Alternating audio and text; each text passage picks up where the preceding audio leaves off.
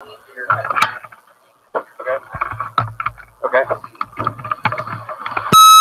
All right, everybody. We are going to get started with today's live video feed.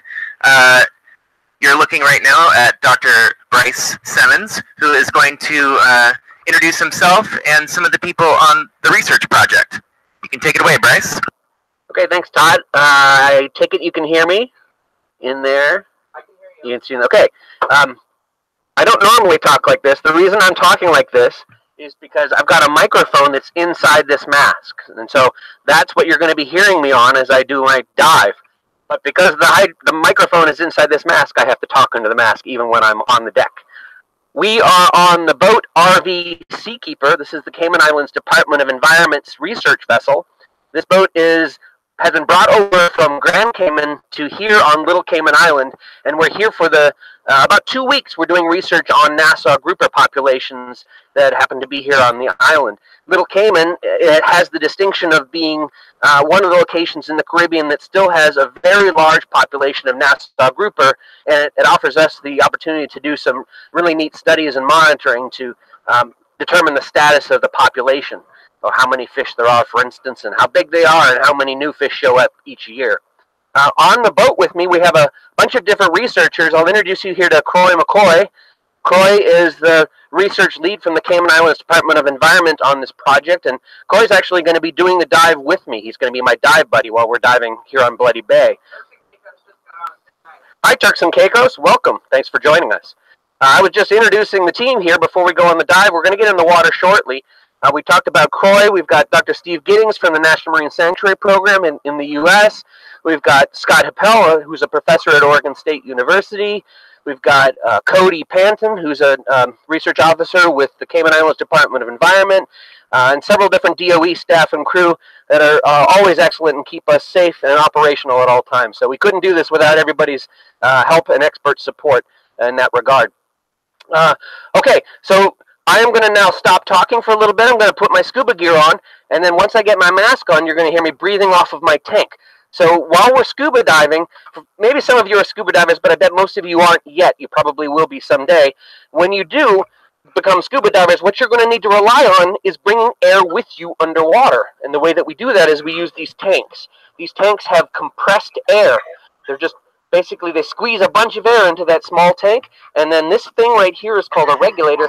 That modulates the amount of pressure or air that comes from my tank into my mask, and that's how I can breathe underwater. Troy's going to have a regulator on as well. We're going to spend about half an hour under the ocean here. Bloody Bay Wall is one of the most famous dive sites in all of the Caribbean. It's a beautiful dive site that's got a very healthy coral reef. Hopefully we'll get to see lots of predators here, including the Nassau grouper, and we're on a wall, so we get to see some pretty spectacular fish and corals and marine life. With that, I'll start getting geared up, and Croy will start getting geared up, and we'll hit the water. Stand by, folks. Alright, everyone. Bryce is now going to suit up with his AGA face mask, which allows him to speak to you while diving underwater. Right now he's putting on his BCD, which is connected to his octopus, gives him oxygen, connected to his tank. We have a couple of other researchers that are going to be going down with him. You're going to notice there's a couple of lines that are tethered to Bryce. Those are the lines that allow him to speak to you.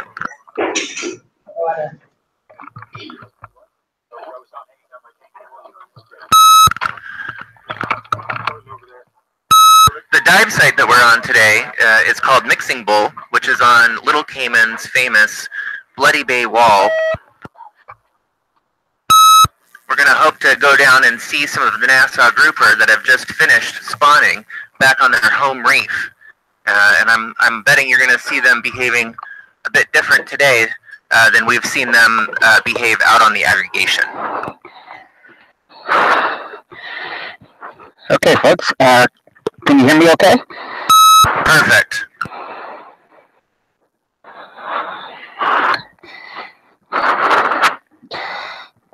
Okay, folks, just about ready here. In a little bit, I'm going to seal up my mask. When I do, you're going to start hearing me breathe off of my tank. It's going to sound like a little bit like a whoosh of air every once in a while. That's me taking a breath. Well, we get ready to jump in. I mentioned the population of Nassau group is here on Little Cayman. It's one of the largest in the world. But the Caymans consists of 3 main islands. Grand Cayman, which is the big one, and then the 2 sister islands of Little Cayman and Cayman Brac. We're actually studying Nassau group of populations on all 3 islands. And this week, we spent quite a bit of time over on Cayman Brac as well, looking at the population of Nassau grouper over there. And I'll tell you, there's quite a few pretty big old fish over on Cayman Brac as well. So it's exciting to see healthy populations on a couple of different islands. For a species that is actually endangered throughout its range, and in the United States has just been listed as threatened under the Endangered Species Act. So let's stand up here. Let's see, Roy, are you all ready to go? Bryce, it looks like we also have Spot Bay on Cayman Brac watching from YouTube. Oh, excellent. Hi, Spot Bay. We were just talking about your Nassau grouper population. We were checking it out just this week, doing some research over there. I know we talked a little bit about this before. Those of us who were on the live chat, we took our stereo video system over to Little Cayman, and then we use those 2 cameras in order to be able to tell lengths of fish that we video. And it's a powerful research tool that allows us to say something about the population and how it changes through time. Okay, I think we're ready to jump in, so I'm going to walk to the back of the boat. We'll jump in the water, and I'm going to give a quick OK sign. That means OK in scuba, and then we're going to head down and see the wall. Let's go, guys.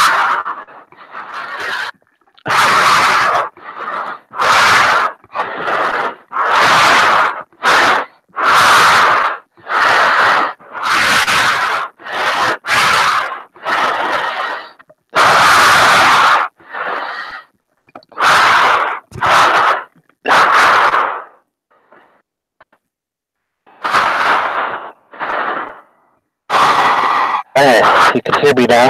I'm breathing off my tank. Can you hear that? I can hear you perfect. Excellent. Okay. There we go. Get into the water. All right.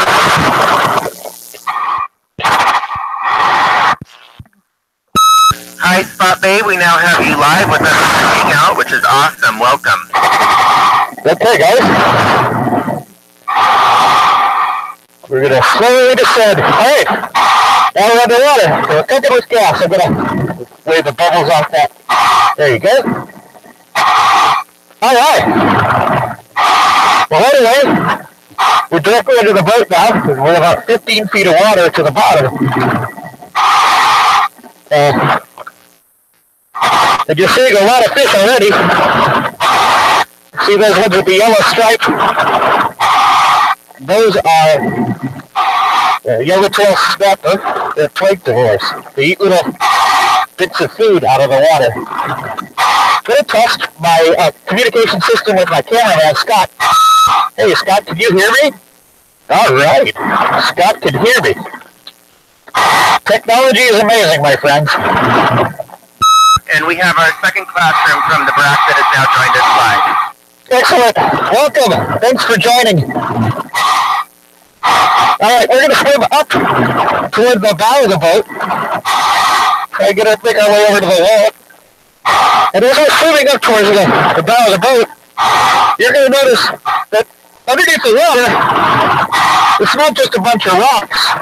In fact, all of this area is the remains of old dead coral, and on it grows all kinds of different species. There's an abundance of life down here. We're seeing sea fans, lots of different kinds of soft coral and sponges as well. And I'm also seeing lots of parrotfish. Scott, can you go ahead and show some of the parrotfish that are right by you there? Now, I wonder if I could ask a question of the students, Todd. I bet there's several students out there who knows why parrotfish are really important. Can you repeat that question, Bryce? Yeah. I was just saying that I bet some of the students know why parrotfish are important for reefs. does anyone in any of the classrooms watching right now on Grand, on the BRAC, or in Turks Caicos, do you have any idea how important or why parrotfish are important on the reef? And while we get the answer to that, we're now coming up on the edge of the wall here. This is a mini wall. So some of the walls here on Little Cayman, it drops vertically thousands of feet. This one is only a small one, but it's okay because it's a good one for us to do a nice safe dive on and show you what it all looks like. All right. Well, I'm starting to see some live coral here too. Stop there, give them an up close of some of the live coral that I'm starting to see here.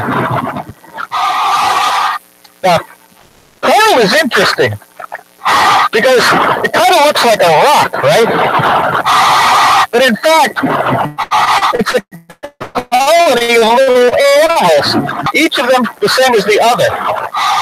They're many little animals that are clones of each other, and they secrete calcium, which is like a kind of rock. And in doing so, they build their own home. And they can feed in two different ways. They can feed using their tentacles to catch things that float by in the water. But they also have something in them called zooxanthellae. That's a fun word. Zooxanthellae is actually an algae. And that algae grows inside the coral in each of the little animals, and it photosynthesizes. It uses light from the sun in order to make energy, and it gives some of that energy to the coral, to the animal. And that's how the animal is able to get enough energy to grow and reproduce. Hey, Bryce, why is healthy coral so important for a healthy reef? Well, healthy coral is really the template, the structure that coral reefs are made of. So those animals, as they grow, they secrete more calcium, and they create that structure. They create their own home. And all of this that you see is the structure that's recreated by corals over hundreds, thousands, tens of thousands of years. If you don't have healthy growing corals, you don't have the animals that are building this reef. And over time, that reef can break down. The structure goes away. That structure is really important because it's the thing that other animals like fish and invertebrates, crabs, lobster, they need in order for their habitat, in order for them to survive and do well. Bryce, I'm seeing some coral out there that's hard, but then it looks like there's other things that are soft. Could you talk about the difference between those? Sure, yeah. So in addition to coral, we have lots of different kinds of animals that don't make hard structure. Like, hey Scott, can you go ahead and show them some sponges? Different kinds of sponges. Yeah, here you go. This is more of a sort of a low profile or encrusting sponge. And here we have a tube sponge. And obviously, the reason why they call it a tube sponge is because it looks like a tube. Sponges are actually animals as well, but they're filter feeders. So they actually bring water through them, and they filter out all the particles of the water. And that's how they survive. And some of them are small like those, and others are big. So let me have Scott show you. Hey Scott, could you show them the barrel sponges right by you there? Scott, to your right, there's a big barrel sponge. Oh, I'm not sure he can hear me right now. There you go. There's the barrel sponge. And you can see here's Croy. Hey, Croy. How big do those barrel sponges get? They look big. They are very big. Yeah. Some of them can get so big that you can actually sit inside them. Of course, we don't do that because they're pretty easy to damage. But these sponges, they're built this way in order to maximally filter water. But you can see just by the structure on them, they're really good habitat for things that need to, hide. So there's often lots of little gobies on them. But they can be tiny, those fish that live on the sponges. So we're going to go a little further down here. And I'm going to always keep my eyes out, especially in a raw situation like this, for large predators that might come by. Bryce, can you tell us what role do those predators play on a healthy reef? Yeah, so I don't keep my eye out for large predators because I'm scared of them.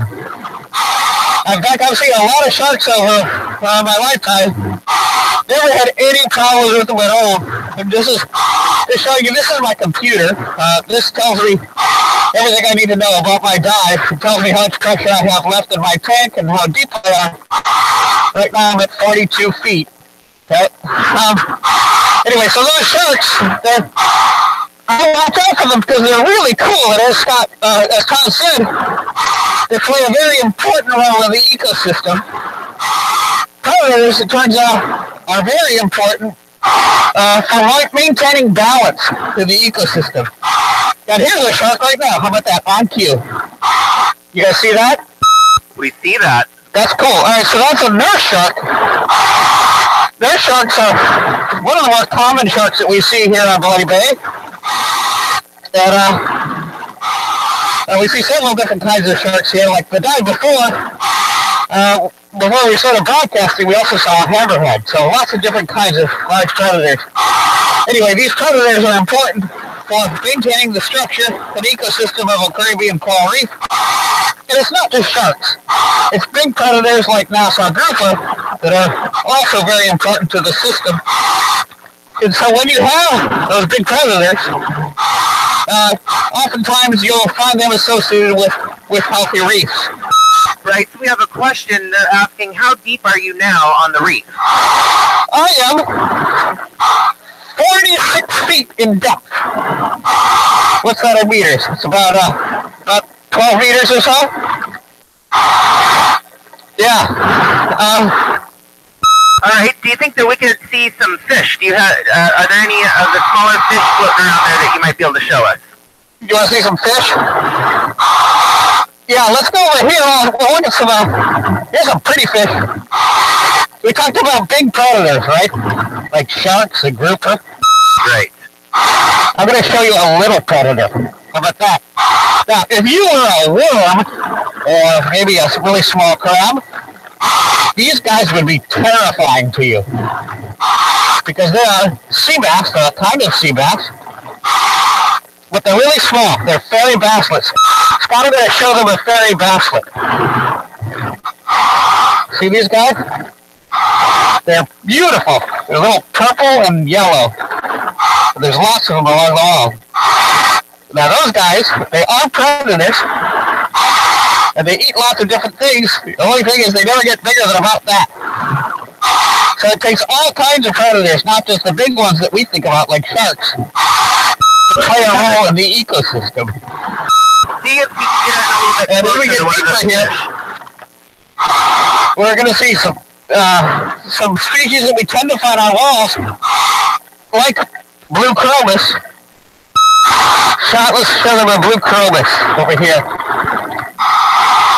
And these chromis species, they're plankton pickers. So they live on places like walls.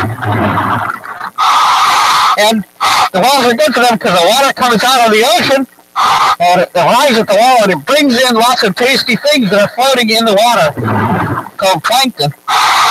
And they eat that plankton. Hey, Bryce, I'm noticing some green stuff growing out there on the reef. What is that? And is that a good sign or a bad sign for a healthy reef? Yeah. That's a great question, Todd. Turns out that coral aren't the only things on the reef that like to take up space. The green stuff that you're seeing is actually largely algae.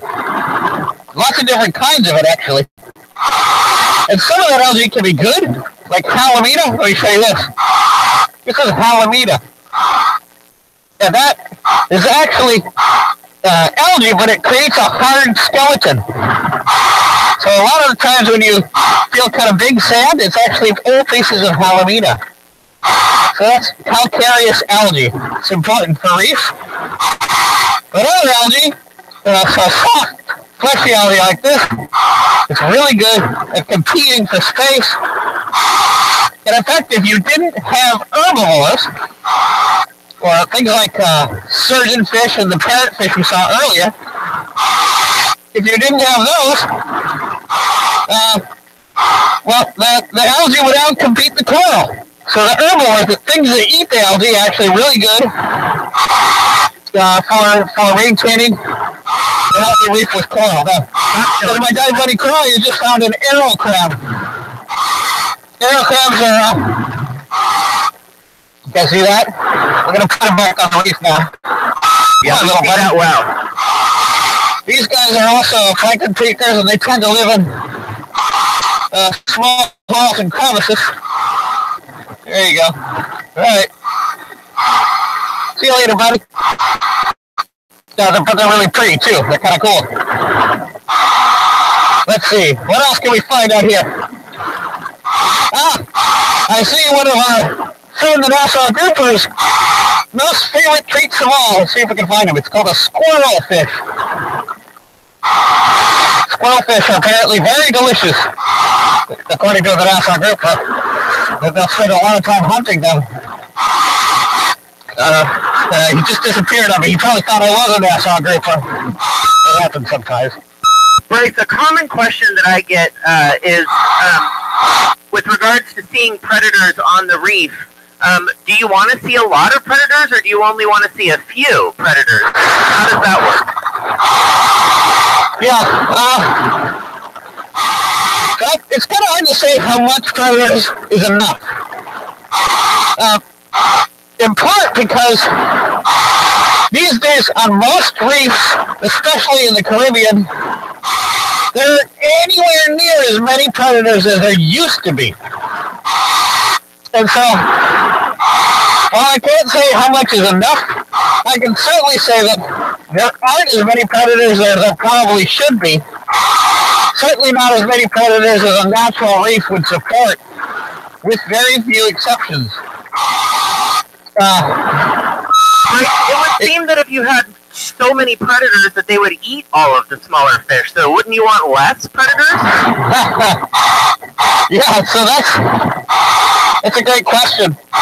I'm going to answer that, but I wanted to show you our friend the Nassau grouper. I just found one.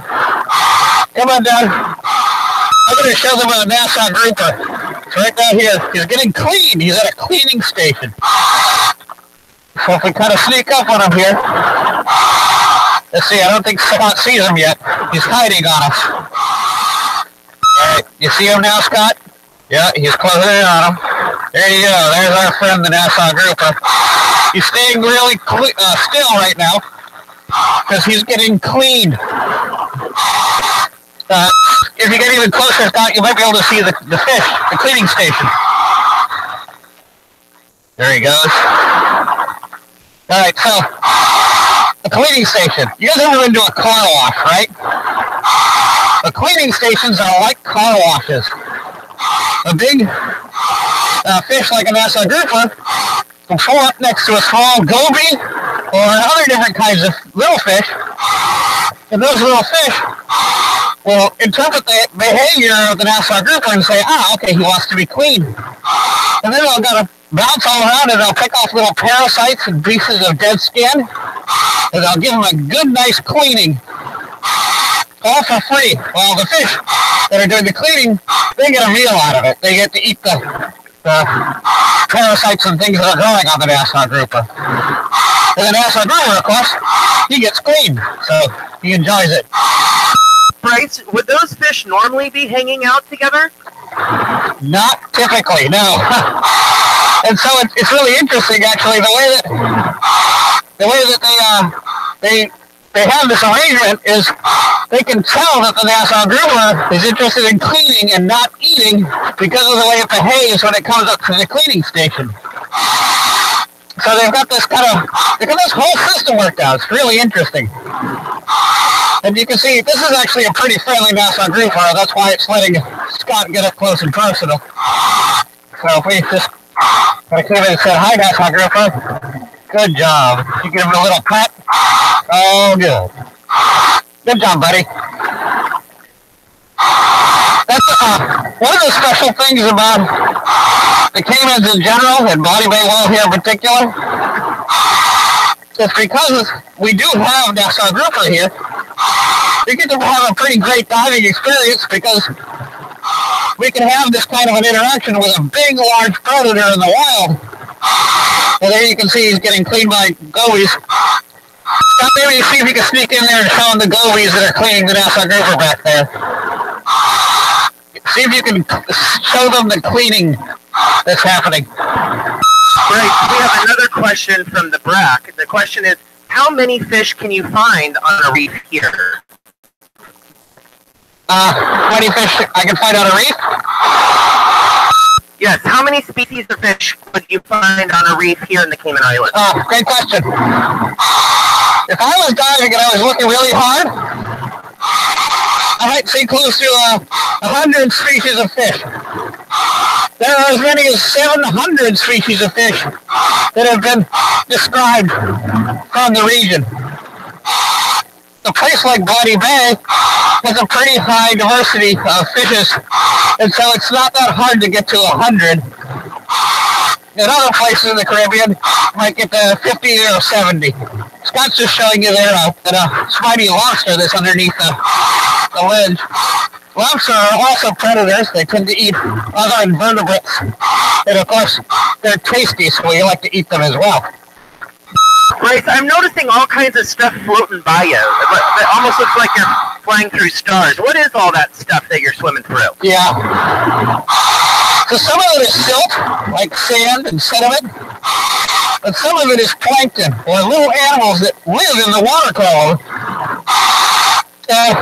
Those animals that live in the water column, they may be like plants, like algae. They may photosynthesize, create energy from sunlight, but others are actually animals that eat each other. So you get a whole ecosystem of animals and plants that are all just floating out in the ocean. And when they come crashing into a wall like this, well, they end up crashing into a wall of mouths. Those planktivores, those fish we talked about before, just like this one right here. The bicolor damselfish. That's a bicolor damselfish right there. And that guy is particularly good at eating plankton. So you're living your life and being happy as a plankton, then you come out of the deep blue sea, run into this wall, and there you go, there's where you meet your fate. That's where a little bicolor damsel will eat you. And so a lot of the animals that live on coral reefs don't rely exclusively on the production or the food that comes from the coral reef. A lot of the animals rely on food that comes from the ocean in the form of plankton. There's Scott showing you some four-eyed butterfly fish there. Right. We have another question from the BRAC, and the question is, how big can a grouper be? Yeah, how big? Okay. Depends on the species. Large Nassau grouper can be about 80 centimeters. I guess that's what, about 3 feet? And can be about 20 kilograms. That's, 40 to 60 pounds, so it'd be a big one. If there are other species of grouper like the Goliath grouper, and those can be 600 pounds. Very, very big. And go ahead, Scott. Todd? Right. We often hear about Bloody Bay Wall being one of the best dive spots on Little Cayman and an example of a healthy reef. What is it that you're seeing down there that tells you that this is a relatively healthy reef? Yeah, great question. So this place looks like a healthy reef to me for a couple of different reasons. One is we're seeing large predators like the Nassau grouper we saw, like the shark that we saw. They're seeing a diversity of different kinds of animals, plants, algae, like the animals that eat the plankton, the earlers, like the surgeonfish and the parrotfish, and we're also seeing a lot of coral cover and a lot of sponges. So taken together, there's a lot of creatures that build reef structure here, and then there's a lot of creatures that rely on that reef structure in order to survive. And that whole community works together, and you can see it all happening right here. It's a fun place to dive because you can see what a wild, healthy reef should look like when you're here. It's a lot of fun. A lot of times we compare a coral reef to a city. In what ways do you see that down there as being like a city? Yeah, great question. Well, like we were talking about before, we have these animals that are structure builders that make the bones of the reef. Those are like coral or calcareous algae. And then we got the animals that live in that structure. So think of it as like buildings and high-rises and the people that live in them. And then we got all kinds of other animals that are associated with it. Does anyone do any cleanup out there in our city? Well, we do a lot of cleanup, like getting rid of the brown algae and other things that compete with coral, and those are done by the parrotfishes and surgeonfishes. And of course, we do the cleanup of the water, but that's done by sponges. So there are a lot of parts to a coral reef, and all of them work together in order to create the beautiful ecosystem that we're looking at here today. We have another question from the Brack. It's a good one. How big can coral be? Huge is the answer. The cool thing about coral is, like we were talking about before, it's not just one animal. Right? So this coral right here that Scott's going to show you, that's not one animal. That's many, many different animals. Each one of those little polyps here is a single animal. I'm not going to touch it, but I'm just calling it out to you. But they're all the same. They're all clones of each other. But so they polyp. They make a new individual every once in a while. And because of that, in theory, this has the potential to grow infinitely. Right. So I read somewhere, and I'm not sure if it's true, that the largest living structure on the planet is a coral reef. Well, it's certainly true that the coral reef, all of the coral that grows in the coral reef, over time, it builds up the structure. So this whole wall we're looking at is, in fact, the skeletons of old dead coral. And so places like here, in Bloody Below, places like the beautiful reefs over on Little Cayman, those are all created by living things. And that structure can be truly massive. Some places like over in Florida, Great Barrier Reef, thousands and thousands of miles of reef tract of structure that's been built by living creatures, by coral. Right, so we have a question from Cayman Press, and the question is how old a grouper is. Can you tell how old a grouper is by looking at it? Only a little bit. So, like us, groupers start out small, like we were small as babies, and then we get bigger over time.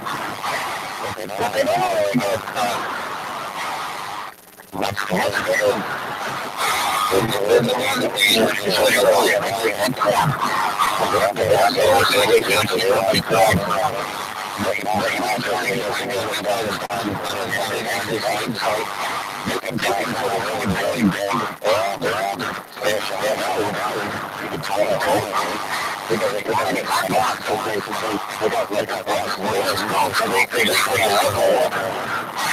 But in general, it's hard to tell exactly how we can age them. Because it turns out that the grouper have a bone in their ear that we used to hear. And when people touch those fish, we can call it going out, and we can polish it, and the boat has rings in it. And those are rings that are laid down every year. And so if we count those rings, that's how we can tell how old those fish are. Can you point out and name some of the coral that we're seeing down there? That's just a question. I'm actually going to start heading up now, Todd. That's a good idea. Let's see. So we're looking around for my dog buddy here. Yeah, there he is. Hi, Crow. Let's think of several different types of coral. And lots of different soft coral as you get up to the top. I'm going to ask you guys up top if you can start to pull up some of the line, please. It looks like our sound is not doing so well. So do you want to start popping up here, and I'll switch over to up here, Bryce? That sounds good. All right, we'll see you guys when I get to the surface. We'll see you in a minute, Bryce.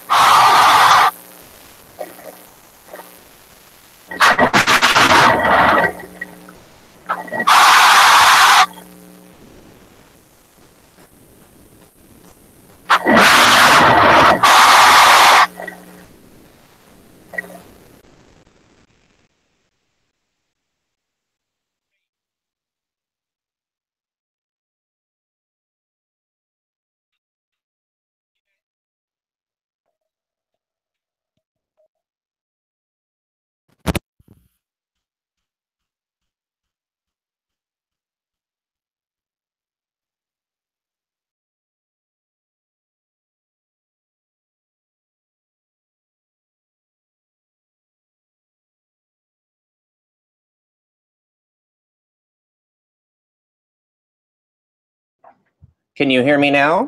There we go. It looks like we're back. So Bryce is going to be back on board with us in just a minute to wrap up our live feed and to answer some more questions from you guys. In answer to Miss Thomas's class of what kind of coral is out there, I saw some brain coral, but I'm actually going to introduce you to a scientist who's right next to me who could probably tell you all the different types of coral that are out here on the Cayman Reef. And his name is Steve Giddings. Why don't you come on over, Steve? I'm going to put you on here. Why don't you tell us some of the coral that we've seen out there? Well, I wasn't watching the video. Well, by the way, welcome everybody to the live feed. So they're glad you could join us. What kind of coral is that coral reef actually? Okay. The one that they were just looking at. Well, if you count the different kind of corals that are on a Caribbean reef, and this is a classic Caribbean reef, you might find 70 or so different types of hard corals. Those are those rocky looking structures that some look like brains, some have little star patterns all over them. They're all different shapes and sizes. Some look like little flowers. Some are just bright red. They're fire corals and they sting you when you touch them. There are probably 60 or 70 different types that you're likely to find here. Okay. Will you read this question aloud and answer that if you can? That question says, it's from Cayman Prep. It says, we didn't hear the answer to our question. How can you tell how old a grouper is? Oh, well, you can tell. Can you repeat that question? Yeah, how old can you tell, or how can you tell how old a grouper is? When they're young, you can just look at the size of a grouper and know roughly how old it is. So if you see one that's like that, you know it's a year or so old. Okay. It's in its first year when it's like that. It might be 2 years old, 3 years old, 4 years old, 5 years old. And then when they get to be about that age, that's when they start showing up out at the grouper hole for the spawning. So fish about yay big or so, 14 to 16 inches, you know they're roughly that age. Once you get past 8 or 10 years old, most of the groupers are roughly the same size, and they don't continue to grow too much after that. So then Bryce was talking about in a bone in their ear that they use. Could you explain Then the that? other way to tell how old a fish is, they have bony structures inside their ear, much like we do. And if you take one of those bones out after you catch a fish and look at it and clean it up, put it under a microscope, it has rings on it, just like a tree has rings. It's called, and they have a technique called like sclerochronology. That is the measurement of something based on the sclera, or the bony structures of things. You can do it with corals too. Corals every have year growth rings. Every year that bones. Every year that bone lays down a little bit more bone structure, and you can see, if you X-ray the bone or even look through it with light, you can see light spots and dark spots, little bands, and each one of those bands might represent a year. Sometimes it represents other things like months or seasons, but they can tell how old a fish is based on the bone, called an otolith. That's the name of the bone.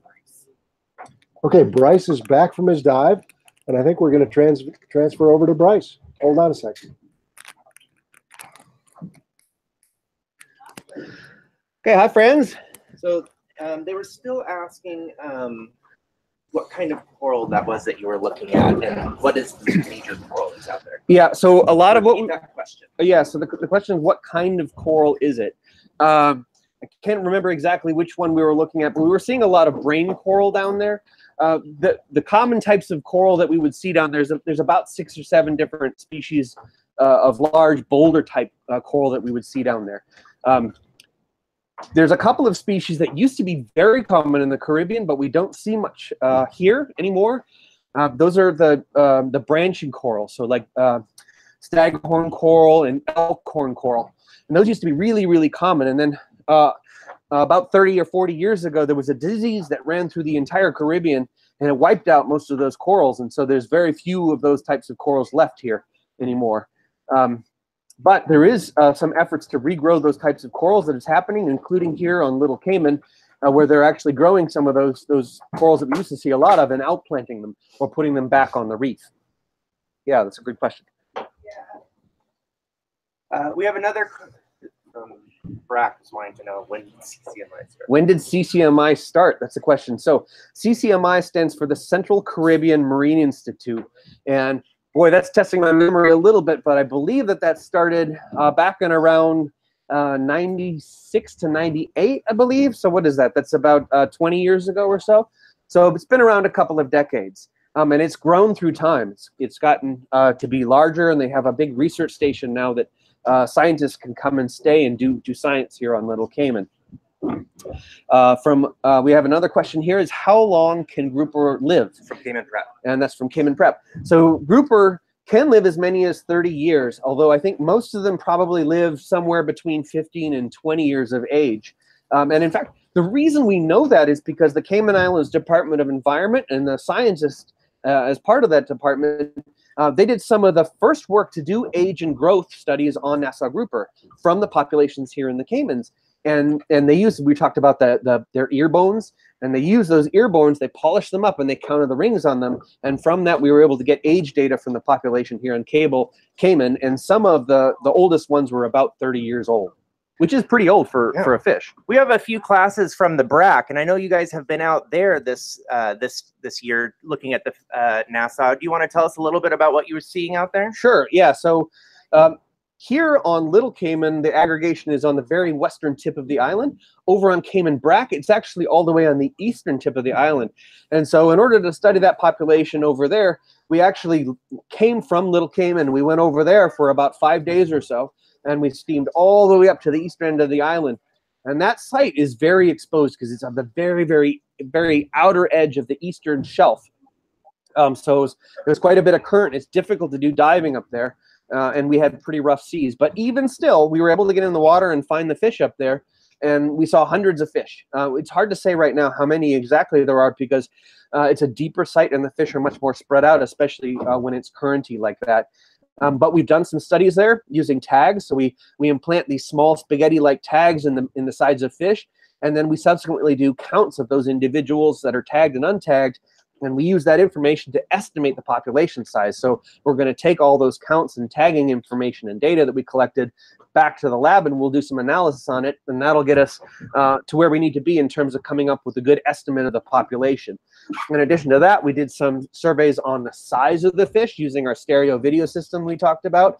We zoomed around the site where the aggregation is on BRAC. On scooters, we actually use they're underwater. They look like torpedoes, but you put them on your tank, And then you've got a button. You press that button, and it's got a propeller that spins, and it shoots you forward. And it's really handy to have that when you've got a current situation when the water is kind of sweeping along like a river. We can go against that. And using that scooter, we zoomed around the site with our stereo video system, and we'll again bring that back to the lab, and we can measure the fish from that stereo system to get information on the sizes of the fish that we're seeing over there on Brack as well. But like I said before, we were definitely seeing some pretty big old fish over there on Brack. And also what was fun is a lot of them are very friendly fish as well. So as soon as you hit the water, they'd swim up to you and kind of hang out with you for the whole dive. This is a lot of fun. And say you're going to pass it off to me. Okay. All right. Well, thank you, everybody. I appreciate you guys taking the time to come on a dive with us today. Had a lot of fun. And I'm going to pass you back to Todd. Well, hopefully we'll see you all soon. All right.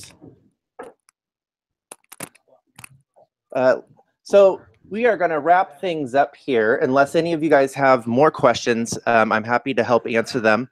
But if you think of questions that you'd like to ask me or any of the researchers when we get off of this live feed today, you can go on to the blog and write a question on any of the blog posts that I've put on there, and I will go and ask one of the scientists and answer you right away. I do see Cayman Prep asked, how many grouper do you think there are living around the Cayman Islands? And I'm not sure that we have a very good estimate for Grand, at least I'm not sure, but it sounds like on Little, the aggregation here is around 6,000 or 7,000 fish, which is by far the biggest aggregation left in the Caribbean, which is a really special and unique thing and something that we should protect. And like Bryce said, they're seeing maybe a couple of hundred NASA out on one of the aggregations on the Brack. So that's about where they are right now with the NASA. But I just want to thank you guys so much for joining us. If you missed the first part of today's live feed, I will send a link to your teacher as soon as we're done here.